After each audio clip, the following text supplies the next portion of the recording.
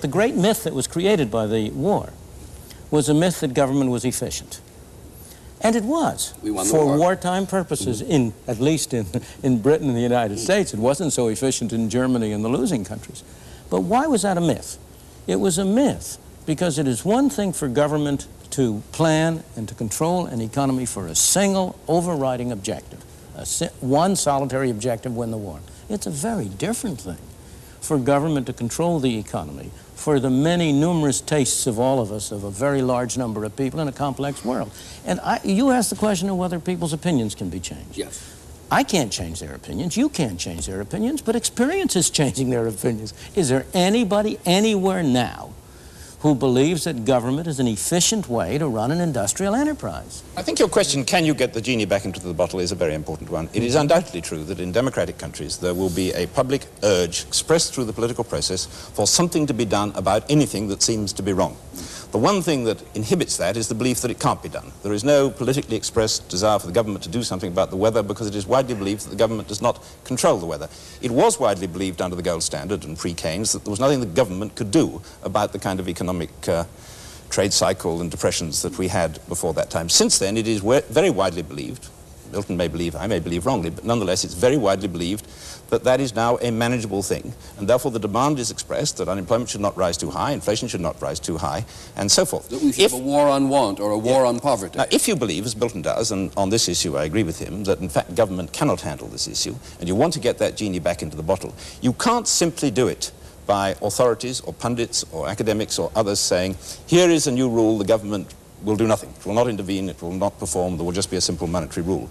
You've got politically to persuade people that this is part of a system which they can understand, which will in fact deliver for them the minimal economic objectives that they have, which are basically high employment and stability of prices and one or two other things. Now, in order to do that, you've got to describe a political economic system which will in fact deliver that result. And they will not believe, and in my opinion they will rightly not believe, that simply going back to where we were or where we imagined that we were in 1930 or 1870 by withdrawing the government from the game and doing nothing else will produce that result, and they're right not to believe it. The kind of pristine view that you appear to be putting up of no government isn't really a consistent view, because I'm not putting up a view of no government. I'm putting up a view of a limited government, limited to specific functions. How you impose the limits. Note that today the budget of HEW is 1.5 times the whole defense budget. That is not where the major growth of government has come. Whether we spend too little or too much on the military is a very arguable issue which I'm not competent to discuss. Yeah, okay. But it is not the cutting edge of the dispute that we're engaged in. That cutting edge is on all these other functions which government has increasingly taken on its shoulders. How do you get from here to there? By persuading people to do it, and by doing it gradually. You do not get it overnight. CAB was a very, very persuasive element on getting rid of one branch of regulation. The failure of government to produce the full employment and the stable prices that was promised is another. You know, whom are we kidding? Is there anybody around anymore who really believes the government knows how to prevent, by its present methods, inflation or unemployment? We've had increasing inflation. We've had increasing unemployment, not only in the United States. We know this government doesn't. It seems to me that we're talking about at least 4 kinds of government intervention of differing popularity among the public. One is redistributive, via the Social Security system and so on, and lots of that is popular. Welfare is unpopular, but Social Security is quite popular. Medicare has a mixed reputation, Medicaid a bad reputation. The redistributive system is a mixed bag from the public standpoint. Another kind of intervention deals with unemployment, a third kind deals with prices, and a fourth kind deals with regulation. Now, again, there is a cry about regulation, which itself breaks down, it seems to me, into 2 parts. Partly a safety kind of thing, partly an economic kind of thing. I doubt that the public is prepared, for example, to eliminate the Food and Drug Administration. Take the way of trying to smooth out the business cycle. All right, now wait on that. I think that the record of doing this in its clumsy way, Republicans, Democrats, assorted administrations in England and elsewhere, between 1945 and 1973 was quite good. Average unemployment during this considerable span of years was lower than it had been probably in any previous spell of modern economic history. Inflation was not a persistent problem in this. Now, I would say, putting the claim at a very modest one, that Keynesian intervention, if we use that as a label, worked pretty well for a whole generation. Now, anything that works well for a whole generation isn't entirely bad.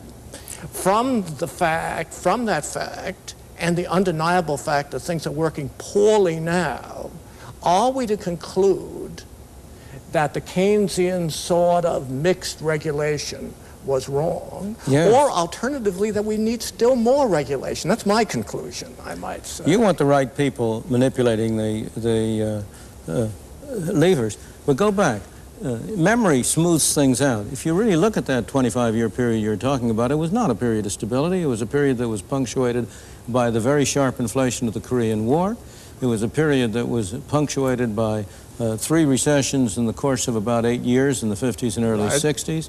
It was a period in which you had inflation really starting to go from creeping to running in the latter 60s. It was a period which laid the groundwork for the kind of situation in which we are now, where you have both higher unemployment and higher inflation. It was I mean, there were these movements, as we say, but they weren't the movements like the 1930s. There was a recession in '58. Yes, we all called it a recession. We all worried about it and so on, but it was a small thing, little potatoes. The same thing was true in earlier periods between the Great Depressions. If you take the area between the Great Depression in the United States of the 1870s and the 1890s, again, you had a period like that. If you take it between the Great Depression of the 1890s and World War I, with one minor exception, it was similar to that. So that what you have, and this is a historical fact, is that except for the Great Depressions, all of which are linked to monetary collapses and to governmental involvement, in the interim period, the society has been reasonably stable. I don't agree with Professor Lukachman that everything was, I don't want to misparaphrase him, but did pretty well until 1973 and it suddenly all went wrong. It seems to me that the seeds of the subsequent instability, stagflation, were there before, that each time round the economic cycle, inflation went a little faster. Each time round the economic cycle, unemployment tended to be a bit higher. But this brings me to what is my disagreement with Professor Friedman. I agree with him that government has failed to correct, and is bound to fail to correct, that instability. I do not agree with him that it is the root cause of that instability, or that simply removing or containing the government will remove that instability. Because his constitution, and I agree with all the things he wants to put into it, but I want to put more into it, leaves big capital entirely free to operate. Now, he doesn't mind that. In response to big capital, you are bound to get, as a simple natural reaction, big labor. He doesn't mind that. He's quite happy with that. But my contention is that once you have big labor, you have a way of setting rewards in society, not only by trade unions, but through all sorts of other processes whereby groups get together in order to exploit the political process and legal rights and to protect themselves from competition, in which inevitably people set rewards above what economists call the market clearing price for labor, i.e. they set levels of reward which make it impossible that everybody should be employed. You therefore have a built-in tendency to high unemployment. If governments react to that on the Keynesian pattern by trying to inject spending which will enable these people to be employed, then I agree with Professor Friedman that all you get is faster and faster inflation, and that, if you like, is caused by the government. But the government is a proximate cause of an original instability that is already there, and there's nothing in Professor Friedman's constitution which would correct that inherent, if you like, contradiction or flaw in classical Western political economy. Do you deny, Peter, I want to ask just one question of Peter. Do you deny that big government plays a large part in the rise of big capital and big labor?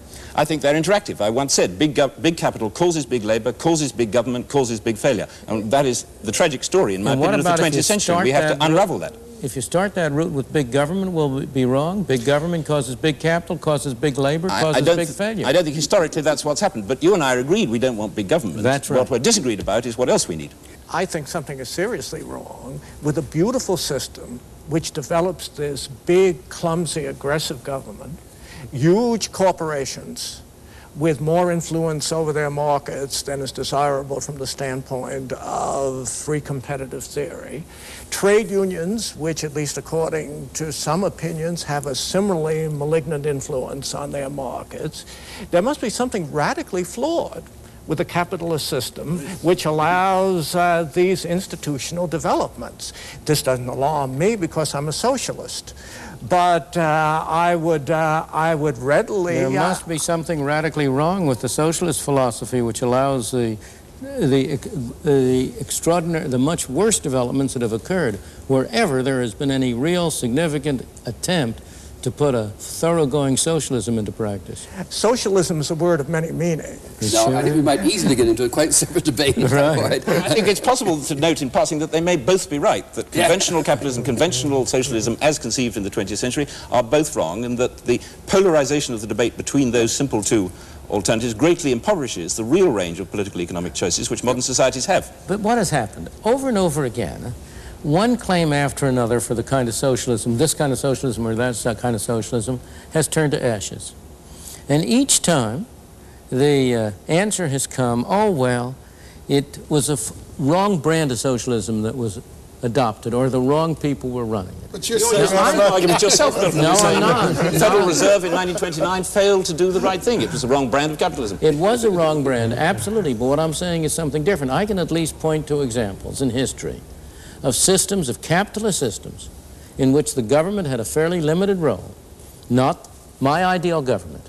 Many things doing many things I would not want it to do. But I'm going to point to such examples of long stretches of history in which have been relatively successful, where the major achievements of humankind, not merely in economics, but in all other areas, have largely arisen.